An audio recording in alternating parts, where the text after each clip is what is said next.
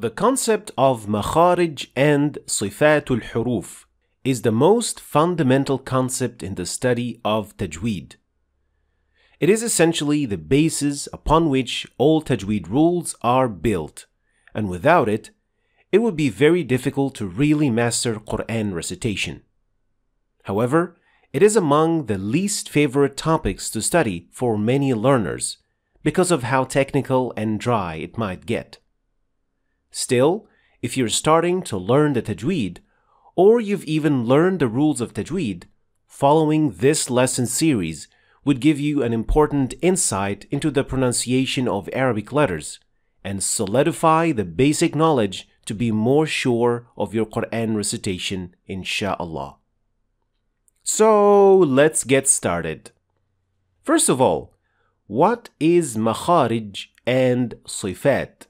The word Makharij is plural of Makhraj, and literally it means an exit point. And in terms of Tajweed, it refers to the articulation point from which a sound is released.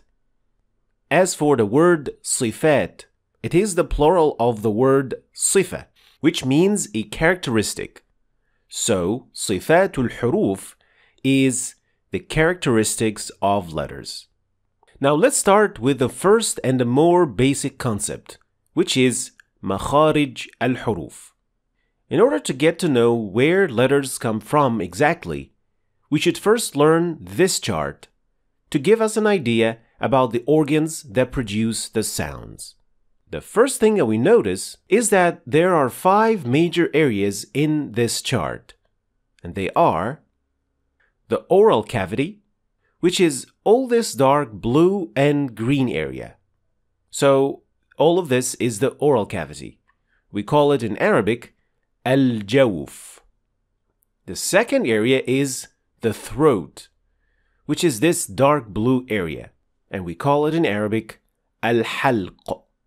So al-halq is part of al-jawf, the oral cavity.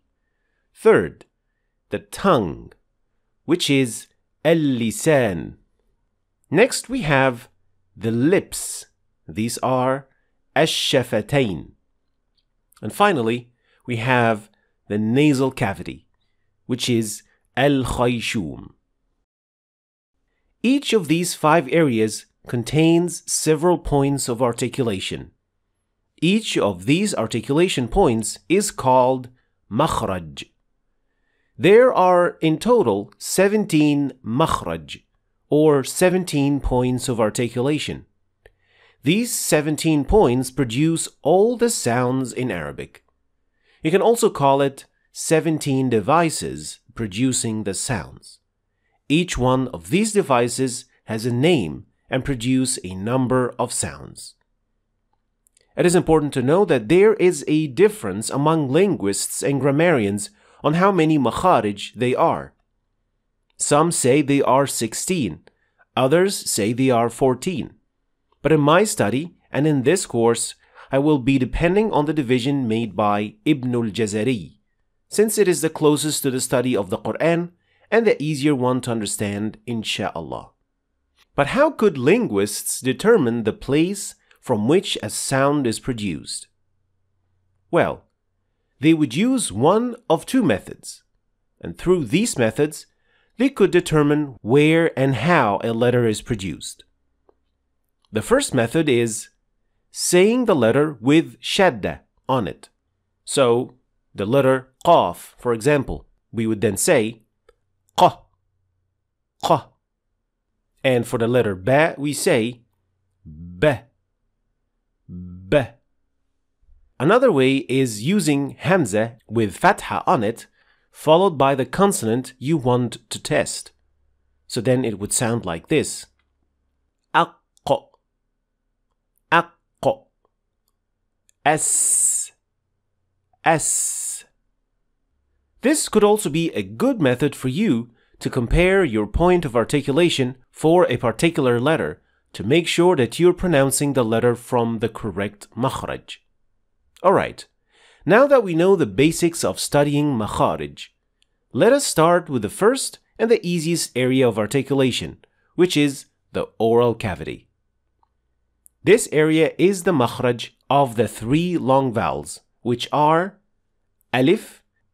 The second is waw preceded by dhamma, and that is al-waw al-maddiyya. And last is ya preceded by kasra, and it is also called al-ya al-maddiyya. Now, naturally, we're adding the word maddiyya after waw and ya because there is another version of these two letters in which they are not functioning as a long vowel, and their pronunciation will be slightly different from their pronunciation as long vowels. But now we're only focusing on the three med letters. These three med letters do not have a specific point that they finish at, like other consonants do. Instead, these vowels finish with the stopping of the sound. You're basically pushing air through your throat, but that is not the only thing you're doing. The shape of your lips and other organs in your mouth determines what sound this flow of air produces. To understand more what I mean, let us start by the first one, which is alif. Alif is always preceded by a letter with fatha, so it is always used as a med letter. When pronouncing alif in Arabic, the only thing you should be paying attention to is the opening of your mouth. It should not be too wide open, and at the same time it shouldn't be too closed either. It should be somewhere in between, an average opening. Like when we say ماء قال على. So the opening of the mouth should be an average one to produce the alif properly. As for the waw, it is the same process, except that the lips will be in an O shape, again in an average position. This means that the O shape of your lips should not be too open or too wide, and at the same time it shouldn't be too tight either.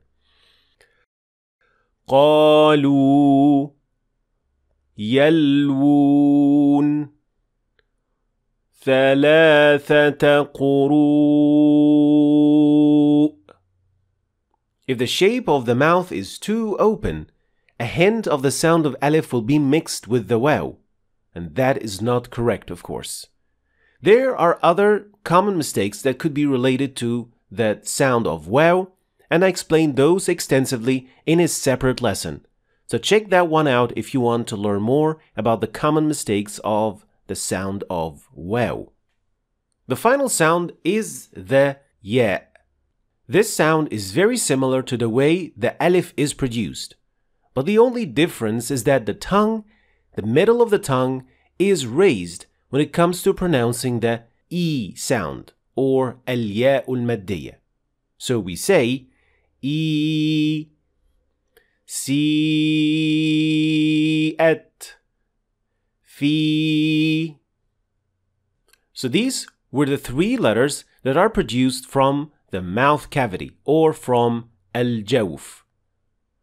A, U, E. So in this first lesson, we had the introduction to the concept of Makharij and Sifaat. We learned the 5 main areas from which a sound is produced. We learned the names of some articulation organs, and we also started with learning the first 3 letters involving the mouth cavity, or al-jawf. Let me know in the comments if you find this series useful to you or not. Your comments really help me plan my coming lessons and helping as many people as possible. Thanks for watching. If you want to start reading and understanding the Quran in Arabic, then you should start your journey right here. And don't forget to check out my latest book, which goes perfectly with this free course. I'll leave the links for all of them in the description, so check them out. Thanks for watching, and I'll see you next time.